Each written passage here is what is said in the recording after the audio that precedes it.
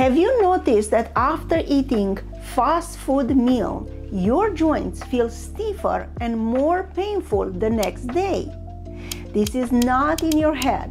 There is a direct correlation between those French fries and your aching joints. Fast food, fried chicken, and even many restaurant meals are cooked with inflammatory seed oils that create something that we call advanced glycation end products, or AGEs.